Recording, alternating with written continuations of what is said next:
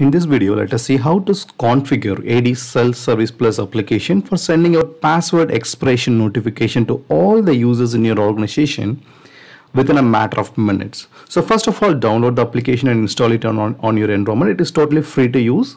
There is no license required, and you have to log into the product. Once you have installed, you will get a login screen like this. You have to log into the product with username admin and password as admin, which is the default password unless you have changed it manually. So once you have logged in, go to domain settings and click on this application will automatically detect your domain name, and it will also detect your domain controllers. Make sure that you have all the domain controllers added here. And next, go to configuration, go to password expiration notification and click on add new notification. So this will have some default text there. If you want to change this verbiage, you can change it. And so here you have to select the domain. And so in this domain, you can select the list of OUs, or you can also select the list of groups for which you want the notification to be triggered. This notification will be triggered only to their email address that is present on their AD account.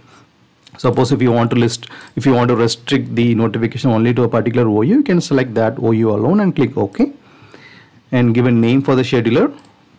And the type of notification would be password notification type, and you are going to notify via email. So that those option is already selected.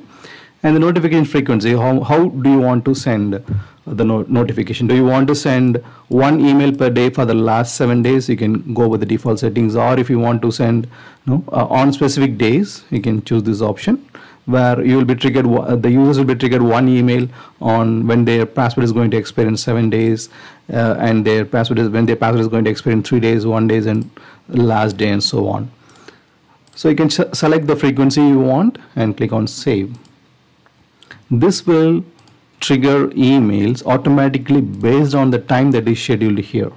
So which means if you are going to select it as weekly, every Sunday at midnight at 12 o'clock it will trigger an email. Or if you're going to select it daily, then it will trigger an email daily at midnight. You can also change this timing if you want to keep it like morning 7 o'clock, so that the users will get this as the most recent email on their inbox. You can select it accordingly and click save. So this will trigger email automatically, and you can see the report after completed its run. You will be able to see the report here.